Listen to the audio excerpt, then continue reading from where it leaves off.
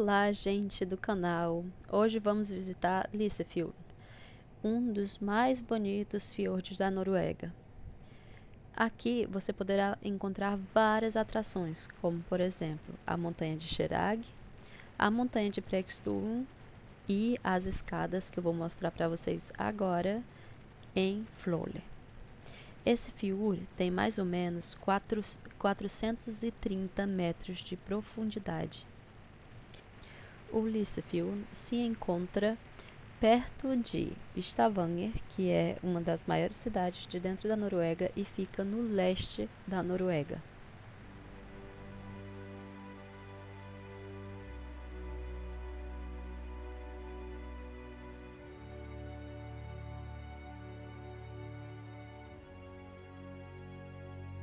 Essas paredes de pedras alcançam até 1000 metros de altura. Entre essas duas mais altas, vocês verão a pedra de Sheragbolten, que é aquela pedra que fica entre as duas montanhas. Mas agora, vamos para Flørli. Estas escadas que vocês estão vendo se chamam Flørli-trappa, ou seja, as escadas de Flørli. Elas foram construídas há muitos anos atrás, porque Flørli era um local onde havia uma hidroelétrica. É o caso de que, claro, eles queriam construir uma hidroelétrica, mas isso na verdade nunca aconteceu. O projeto ficou muito caro e eles mudaram a hidroelétrica para Stavanger. A escada tem 4.444 degraus e em alguns locais ela pode ser bem inclinada, então cuidado ao subir esta escada.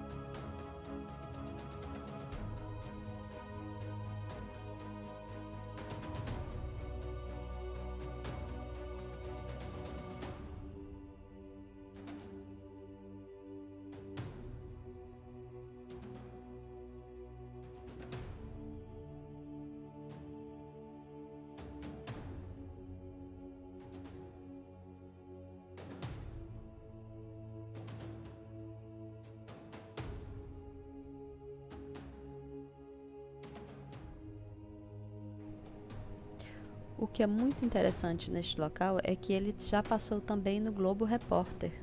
Se você colocar no YouTube Globo Repórter Noruega, vocês verão a Glória Maria subindo estas escadas.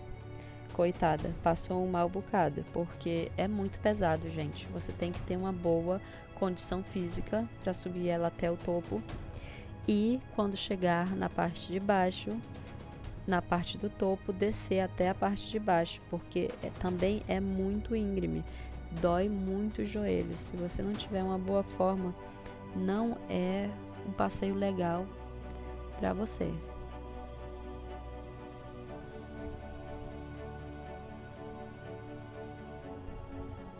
Aqui está dizendo em norueguês: a escada não está segura, então se você for andar por aqui, você tem a responsabilidade total.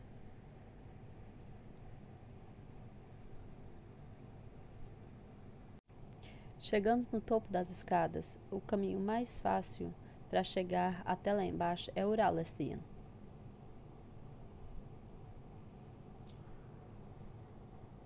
É o que você tem que pegar para conseguir chegar até onde o museu e o café está, que é o começo da trilha.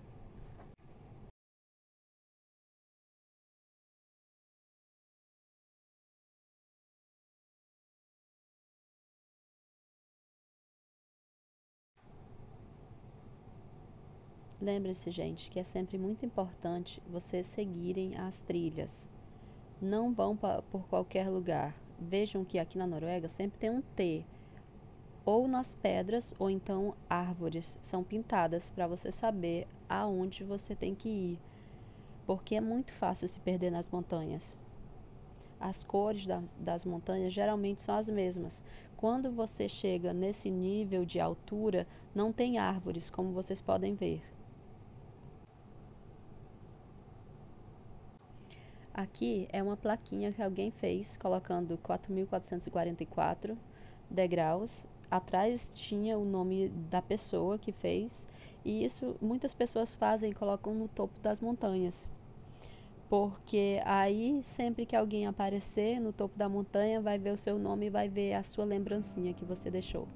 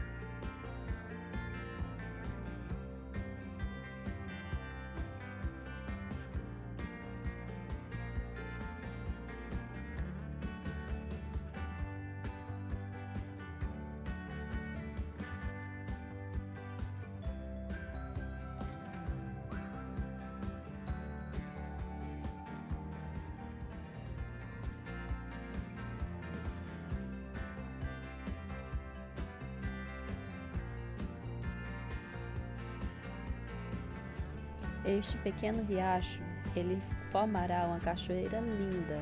Continue no vídeo para você ver.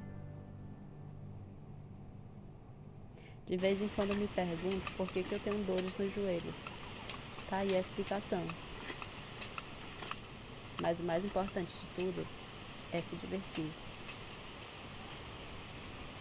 Aqui a trilha já começa a melhorar um pouco, porque ela fica mais reta.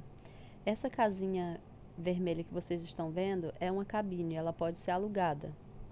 Quem aluga ela é o DNT, que é uma empresa nacional de turismo da Noruega. Essa cabine é completamente sustentável e a energia dela, toda a energia elétrica dela, é feita por energia solar.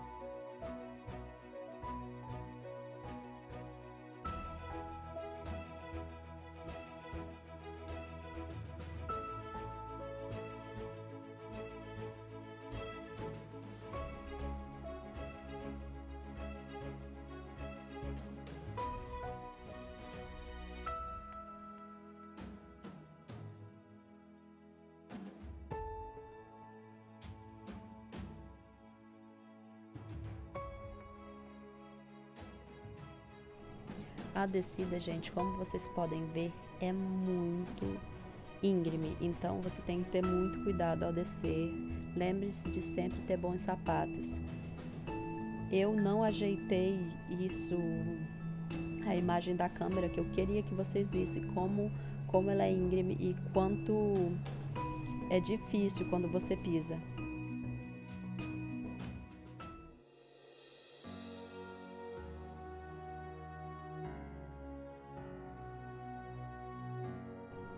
Então, aqui chegamos já quase no final da trilha, chegamos nos hostéis. Esses são hostéis que vocês podem alugar, Só que, gente, os preços são bem salgados, infelizmente.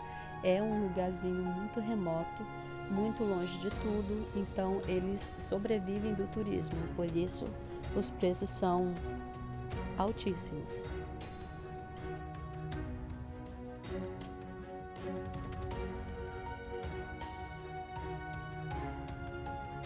Por fim, chegamos ao Café Flørli. Este café fica no mesmo prédio onde o museu fica. É um prédio super antigo e super charmoso. Aqui você poderá comer vários tipos de comida e também tem vários tipos de bebida. Ele é muito grande, como vocês podem ver, e bem aconchegante.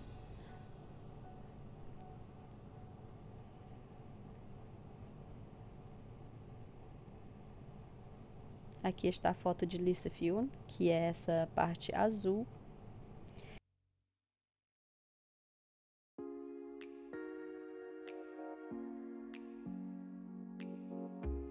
E agora já estamos voltando para Lissabon. Eu espero, gente, que vocês tenham gostado do vídeo. Se vocês gostaram e ficaram até aqui, por favor, dá um like, se inscrevam no canal. E se tiver qualquer dúvida, é só perguntar. Lembre-se de também me seguir no Instagram, Louques pelo Mundo.